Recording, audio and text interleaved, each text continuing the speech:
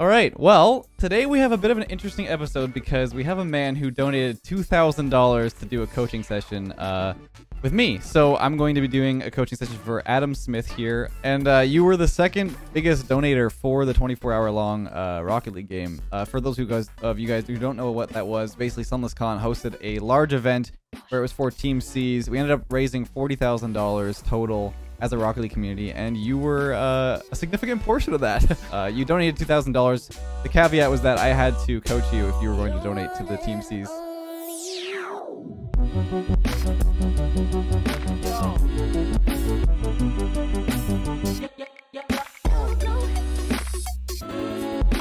Before we jump into today's games, I wanted to quickly talk to you guys about blue light. In today's world, we're basically bombarded by blue light all day. If you're like me, we're in front of screens non-stop, whether that's due to work, school, grinding Rocket League, and even TV and social media. Sounds like a lot, right? All of this blue light daily can seriously damage our eyes, mess with our sleep, cause headaches, and other issues as well. That's why I'm happy to be teaming up with GMG Performance once again, today's sponsor. I've worked with GMG in the past quite a few times, as you guys might know, because Danny and I have been wearing these glasses for over a year now, and we love them. The GMG Performance glasses act like a shield against the harmful blue light. For me personally, they help reduce the eye strain significantly because I work 10 to 12 hours a day, 7 days a week, and I've definitely noticed an improvement in sleep quality. These glasses seriously help reduce the burden blue light puts on your eyes. Right now, I'm wearing the Optimizer model, and Danny is wearing the Oranos model. They're both really sleek and have a premium feel to them. This new generation of GMG Performance glasses is even more resistant to blue light, and the build quality is great. If you missed the Black Friday sale, I've worked with GMG to get you guys one last chance at a big discount just in time before Christmas. Just click the first link in the description for 40% off your order. This is your chance to get your own pair of GMG Performance glasses at nearly half the price, so be sure to check them out while the offer is still available. We're going to jump into a few casual games together first and just get a little warmed up and hopefully discuss like where your weaknesses are and where you feel you're really strong in your rank. Oh, this guy stopped moving. I'm gonna pass this middle. Oh, good try, good try. So you've been playing a lot during the pandemic? A little bit, yeah. I had like 800 hours or something like that. That's pretty good, actually. Diamond's a good amount for 800. Yeah, I think my shooting is probably one of my weak points. Okay. And do you find that like your positioning is pretty good? Like you kind of have a good idea of where to be? Because it looks like so far you're in good spots.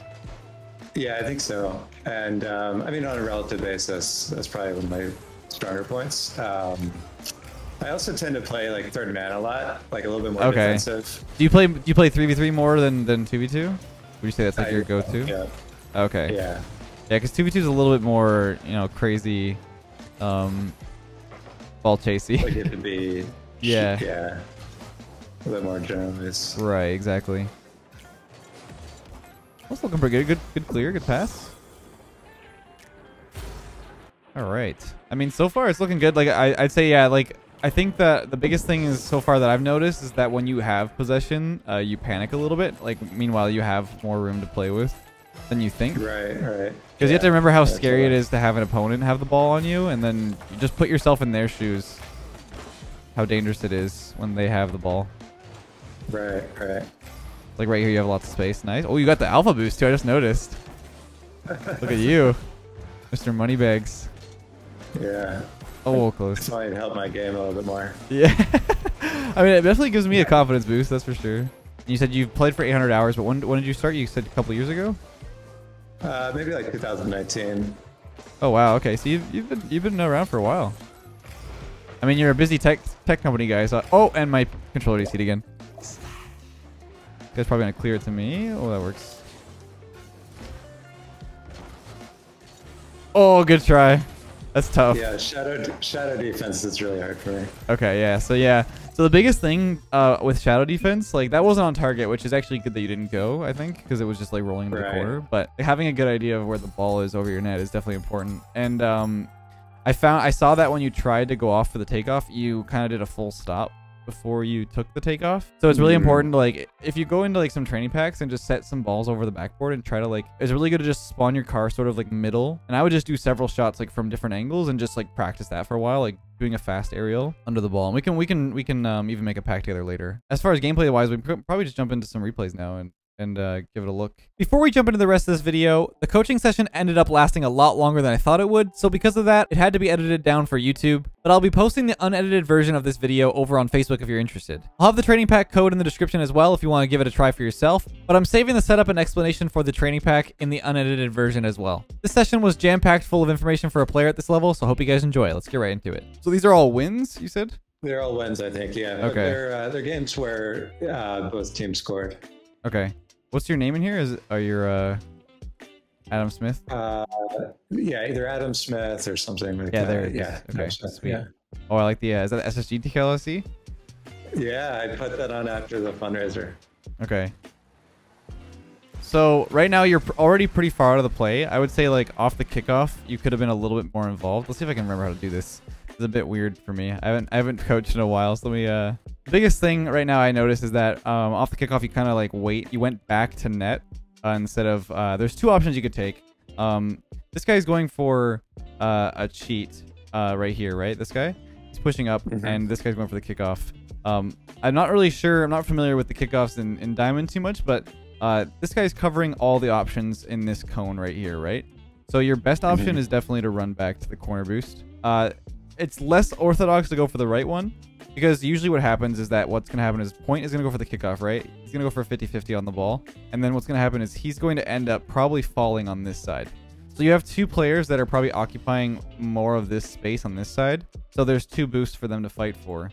You don't want to take one of those when they go back in the rotation. So the safest bet is back here, because the Point will either fight for the ball that leads out this way or go get the boost on this side if the ball feeds onto this side. And then your teammate can also be the one that comes and grabs the ball or takes the ball. If it rolls up the wall like this, he can go back corner. So I know that's a lot, but basically that basically just explains that you don't ever really want to take this side too much, because you're gonna have more teammates probably fighting for boost in that corner. And the biggest thing too here is if you were moving a little bit more on this play when you're moving up, like this is pretty tight angle. I would almost have my car kind of facing this way a little bit just in case. Like you kind of want to create a triangle with your teammates. So if you were over here a little more, just to cover those wide angles, because in your case when you're sitting here and watching the play in the corner here, like nothing, it can all of a sudden just boom over your head like you saw. So you got to be a little bit more defensively prepared for any of those situations.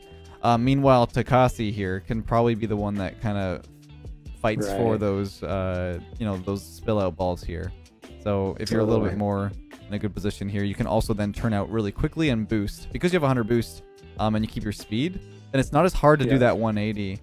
But you doing a standstill here, you're going to use like 30 to 40 just to turn around. Okay, so good. You can push up a little further. I like this.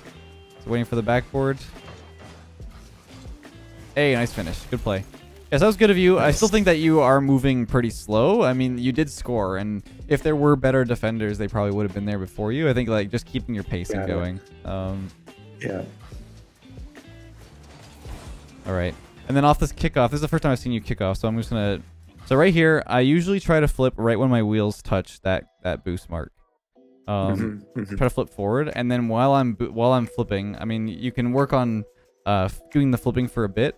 And then later on, people do the corner flips, so that way they can boost forward while they're going for the ball.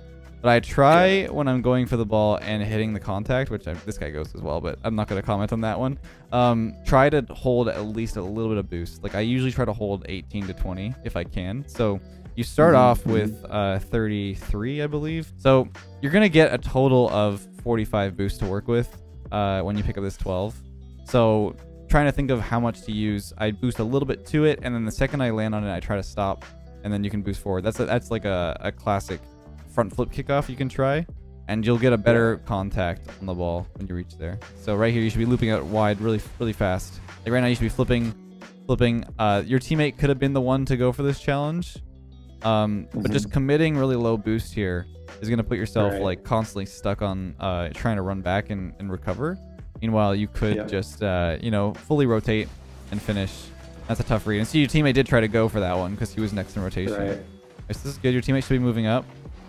Once again, like I would be probably just moving, you can do a lot of S's, like a little bit of winding. And that way, when you're sort of posturing towards their side, there's always a chance, like right here, you could loop out. Right here, you could loop outwards if you ever need to turn. So it's always good to just, keep the pressure going. you do see a booming clear here, but once again, you're facing straight. So the only way you could get a ball is either to jump up immediately, or you have to do a 180 and then follow the ball behind, which are both very difficult. Meanwhile, if you're facing sort of this way, then at any point it's a 90-degree turn either way to do whatever you need to do.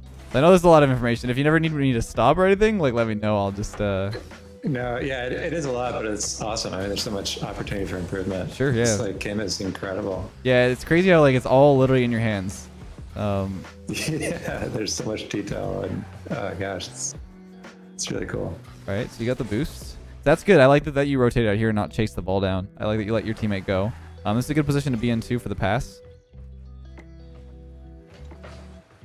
All right, so I don't mind this waiting here because it's right here now. Once you see this the ball come over your head, this is when you're gonna want to come out, because reaching this ball before he pops it over your head is gonna be probably very unlikely. So if he flips over you, you can get out of here, and then your new third can come in, and and you can be a second man for him. Because right now Takasi committed into the corner. He's probably gonna have a very low boost, and he wasn't able to get the ball. So he just got mid actually. Wait, what happened? What happened? Oh no. Did we lose someone?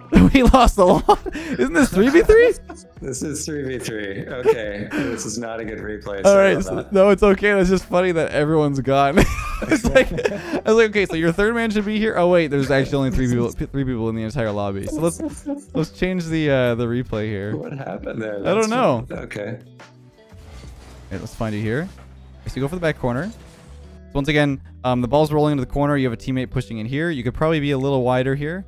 Don't want to end up being in a line behind your teammates. I see you're flipping here. I would have probably flipped this way towards the midfield. Because once again, if you're over here, then you can do a turn backwards. So that's kind of interesting, right? Because I think of it as, okay, so rotation, we're sort of forming a line, or like almost like a cue to hit the ball. Yeah. You know, but you're saying actually it's still like a rotation with like a cue, but you're not. Yeah, like you still are technically third man over here. Like if you want to think of a 1, 2, 3 sort of vibe, but being in a line means that like all of you. Oh, that's a bad line. Let me try that again. If you go over there, like all of this is their territory.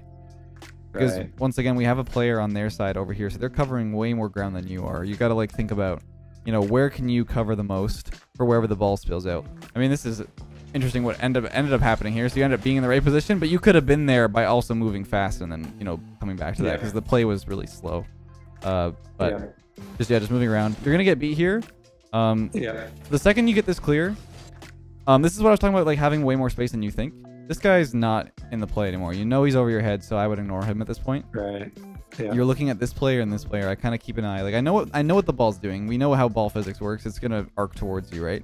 So when you know where the ball is free and no one's near you, you need to quickly snap towards this guy, and gauge the space. The hardest thing for players at a lower level to gauge is this space because of the perspective.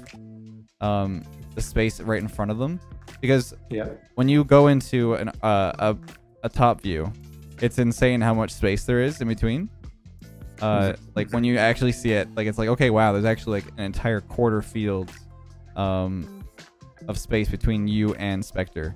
And this guy's once again not involved at all. So when you go back to your point of view though, he looks like 2 inches from you, right? Like on screen space, he looks very close to you. But it's knowing that there is actually so much time, and considering that the ball is also spilling towards you, that he has to make up the distance the ball is also running away from him while the ball is coming to you. Right. So exactly. So knowing that the ball's arcing towards you, what I would do is while the ball's falling, try to get in here to like catch it in front of your spoiler, or not the spoiler, like your engine here. I would try to catch it in front so it spills in front of you or stays close. And then what you can do is either flick it behind him, or another option is to wait for the bounce here, and you half volley it off the wall to pass back to yourself. So we'll go back to the play here and see what happens. You hit it. So you hit it, and then because you didn't pass it to yourself, he goes for it first. So at that point, once I see this kind of thing happening, I say, okay, I've given up possession. I need to give up. You can still push here, but you got to remember that there's many options that you could do differently. You can come up to this point to, you know, force him into a catch out the wall and then loop out. to let your teammates cover the next ball. But the one thing you don't want to do is commit when the ball's so far away. Because once again, this is another thing where like this is the spacing of the two players, right? It looks the same to you because of the distance, but in front of the screen, but it's way closer for him. So you're just gonna outplay yourself. Is there value in that position to like applying pressure to him? Definitely, even if I know he's gonna beat me to it? Yeah, it definitely is. It's all about it's called posturing, right? You're kind of signaling to the opponents that you're committing, but you're not really committing because you're making them panic by being close. Because like I said, when you have to envision how it looks for them, they see a player rushing in, and then all of a sudden they're not there. They're gonna flip at it, like how you've been doing when you think they're there. Right. Yeah. Totally. This is what I noticed when we were playing together too. I didn't want to mention it while we were playing, but you are last man, so you kind of panic when you see the ball going to you. But we know where all the players are. There's one here. There was one back here. I mean, you might not know where that guy is, but it's not the scariest thing for this ball to go over you right now. If it was towards net, I would understand cutting it off while it's like going over your head. But because it's gonna just like bounce in the corner and then loop around, like you got so much time to just turn out and let the ball pass you. I see that even in the highest level of Rocket League, people tend to not leave the ball for a better position. To just, you know, there's a lot of stalling time that you can use in the corner bounces. So if we look at what would have happened, like there is a player here, but he's facing the wrong way, but it doesn't even matter if he was there because, so you're here, the ball's at a trajectory like this, we see it. It's going to go over here and like sort of roll and bounce like this. At this point, you could have been way over here, rotating behind and like caught the ball in the corner and waited for your team to then be here. He would have probably been like right here, and you would have been in the corner playing the ball here. And he would have been ready to get behind you and be in a new position. Meanwhile, when you're touching the ball right here, it's going to go off the wall and then spill out for one of these guys. Yeah, totally. So it's like the ball ends up more on your side of the court, but like your team is in a better position. Exactly, yeah. That's the thing I see. I see a lot of people doing that, is that they think that being on this side of their field is a bad thing. And it's not always a bad thing. So this might be a goal here, I think. Okay. Yeah. Oh. Okay. I mean, it should have been. Definitely should have been. And like that would have been on you because of the way that bounced. Yeah. Totally. So right here is another situation where you have a player who's in net, ready for this, and it is a pretty awkward ball. But cutting back the way you did, you're gonna put yourself in front of your teammate, and then both of you might end up committing. So instead, you could have rotated behind him. This is where people say, far post. Far post is sort of overrated in some situations. I'm not going to say that you shouldn't rotate far post. I think at this level, far post is probably your best bet because of the way that people rotate. Meanwhile, in SSL, like there are times where you just need to cut fast, and you're going to find that as you rank up and level up your abilities, that far post will become less and less prevalent because of the fact that everyone's moving faster at the highest level. Yeah, totally. Right, good. Like the rotation back. So I find that you are way faster on your way back than you are forward. And I think that's sort of some hesitancy about being forward and overcommitting. All right. So right there, you could probably go for this. This is like one of those things where if you're confident in your aerials, you could maybe keep your momentum going. I like this loop wide, but if you just kept going, this ball is your first ball. I understand that you are last. You're a little bit scared to go. Yeah, I also wanted to give my teammates time to like rotate back. Right, exactly. I definitely tell people who are at lower ranks to like not be so afraid to lose.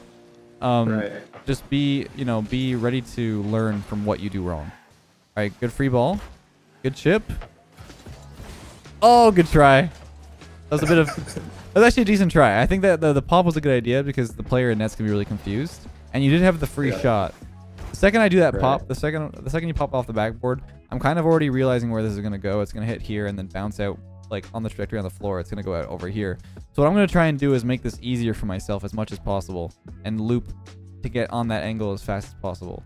And once again, this is the thing where like in SSL, like you'd already be jumping and adjusting to get the shot because this player is going to be doing that as well. Just keep that in mind as you level up. I don't want to have to like, just think about diamond. You want to think about further down the road, right? At this level, I would say, yeah, you could probably loop around and make the shot because it's really awkward for him. But just like keep in mind that at a certain level, of what the player's abilities are, this is going to change. This situation is going to change dramatically. That's a decent rotation. I don't mind this one. Like, it's pretty good. You can push up here, force him. Once again, driving up is okay, but it's the committing that's going to slow you down and your team down. So right here, like driving up, forcing him to clear it high is good, but I would not jump. I would immediately turn like this, grab a few boost pads. You don't even need to go all the way back because you have 40 boosts. You're pretty good here. So what, other than shooting, like what do you feel like? Do you ever feel lost on the field, for example, or you're not sure where to go? Like you're stuck between decisions and stuff? I mean, I think it's like all the stuff that you've been pointing out, right? Like you pointed out probably like 6 or 7 different situations, and it's just like highly situational. Right, exactly. And that's what I need to develop. You know, I have like maybe 2 different heuristics in my head that I'm using, but like I need more like more specific heuristics. Exactly. Yeah. Okay. Okay, so good tactical fake for the teammate there. I like that. A good boom off the backboard could be a shot opportunity. Oh my goodness. Oh, back in. This is high octane action. Here we go. A good positioning. I like this cutoff. So the opponent's gonna go. I would take their boost maybe. Oh yeah, or that works too. Close. Hey, nice finish. I mean, that was good pressure. Yeah, it was hard to say exactly like where things could have been better. Obviously, it was a goal, so it worked out. But there's a few things you could have done where you grab the corner boost instead, or wait for the shot mid and pass it. It's hard at this rank to know where your teammates are going to be, though. Then you can push in for this. That's all good so far. I like that. You're in a good position. You're waiting for it. Good backboard. Once again, that's a situation. These are the situations where like you're on the side of that ball, and you know things didn't happen out the exact way you thought. But right now you see 2 people in the air, one there, one on the field, one on the floor. This ball's gonna bounce back out mid, so there is a direct line of sight shot here. Who's there to take it? You're third. So you're there just in case anything spills here, anything goes over here. You can go around and take the corner. But you just need to know that you need to trust. Hopefully, that your teammate can at least take some sort of shot. Good clear. Should be Sigmund's here. All right, good read. That's gonna be in too, isn't it? Oh my, a good dunk. Look at that. And 1 second left too. All right, they forfeit. They forfeit. They didn't even try for the 1 second. Okay, all right. I think there was a lot of points where, where that hesitation really threw you out of the game, and your positioning on that second man. Second man, I've said this before. I've tweeted it out. Second man is the hardest position in the game to play perfectly. I think that people don't really know how to play the position. Like versus the first and third man, I think that's their weakest in general. Generally that's the weakest in any rank. Second man is the hardest position to know when to be the new first man, the new third man, or when to play second man to stall. There's so many options. Second man is the hardest, and that's why I think that people always rat on the third man and say, oh, they missed the save or something. But second man is a huge integral part of how good a team is. So playing that second man role when you are in that position, just know where you're covering. Are you in that? Oh, you're in a dingo. Okay, all right. I see it. Like the design.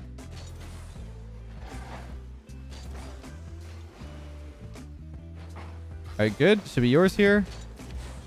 It's a decent pass, but oh my gosh, it actually works. Okay, that's really scary that play worked, because centering as second man, I always try to tell people who are at a lower level that first and second man should be the passing, and third man should be the filler. Whereas when you did this and there's 2 people facing mid right here, they're both not in a great position for a direct shot. So I don't know if you were trying to shoot there or if you were actually going for a pass. It ended up working, but I think that it's dangerous to be reassured that position worked well for you, because Fat Pig really should have been facing this way instead of diving this way. Yeah. I think that he was scared of the shot, but see if he turns here.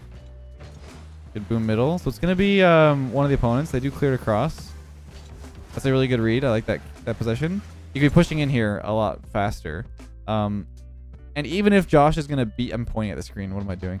Even if he's going to beat you, being here is at least going to force a 50-50 or something, or at least make him panic. Because the ball is rolling this way, so there's a good chance that he'll probably beat you. But you do clear it in a good spot, and if you boosted right away to follow that ball, you probably would be first there.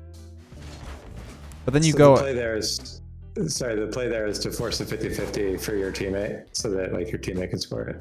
Well, Yeah, whatever happens. I mean, you can never really guarantee where a 50-50 is going to go. I mean, right. in the nature of itself, it's kind of random where it's going to go. You can kind of force it a certain way to make it more of a 60-40 or something, but yeah. You see that once you make this clear, I do like the touch, and you actually grab the boost on doing so. Right here, you could boost right away. Boost, boost, boost, boost, boost. Mm-hmm. You'll be there right on the ball. It's hard to know like how much space you can cover quickly if you aren't used to it, but that you could be on that ball right away. Yeah, totally. I see you wanting to do it. It's like it's the curse of like knowing the ball is free, but your car isn't in the right position. So right here, it's just like you just can't turn, especially when your car is like all the way backwards. You just need to leave this position.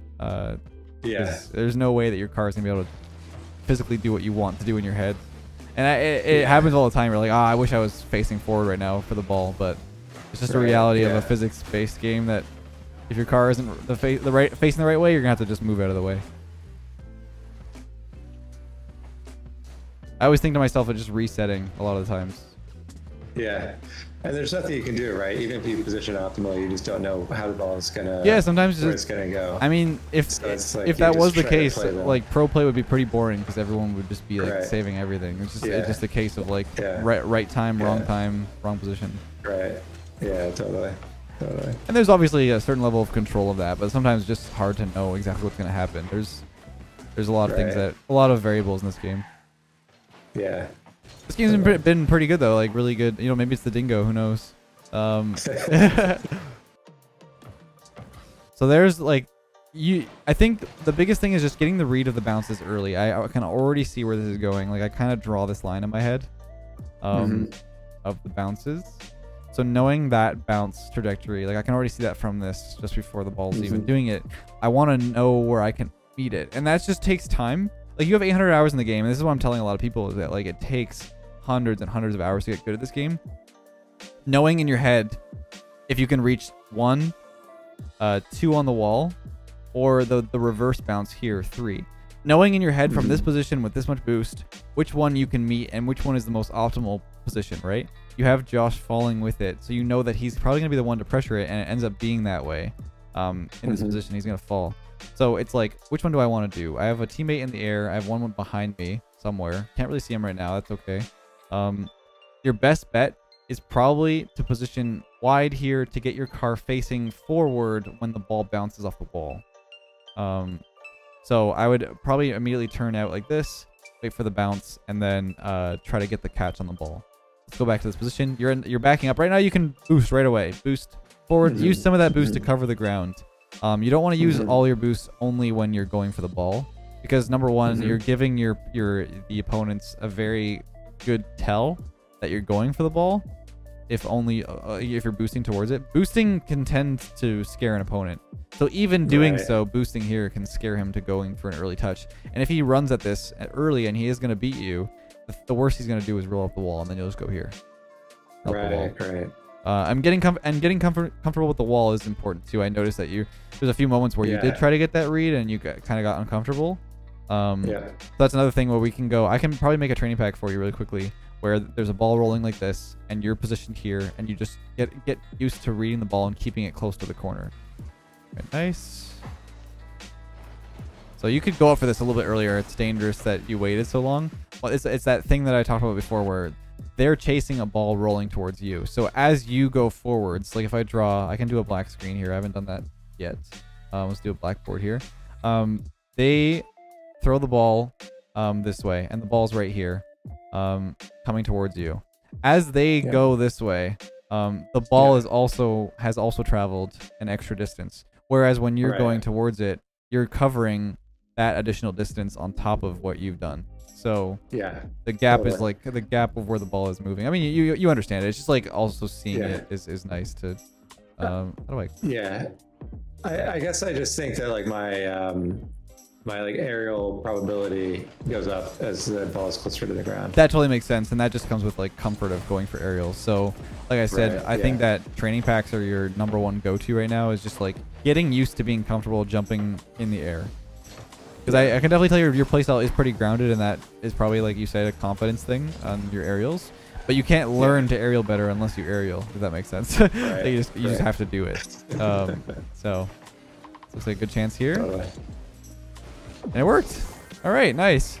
That worked at this level. It would probably not work at a future level if there's someone in the net like that, unless you shot far right or far left. Right. I think this is the final score from what I remember. So we'll see how you guys hold this. I love the extra spinneroonies in the air. Those little freaks. You did land nicely though. That's another thing too, is just making sure whenever you land off an aerial, like the more you aerial, you need to get used to recovering nicely and stuff. So we're kind of the last 10 seconds here. Let's see what happens.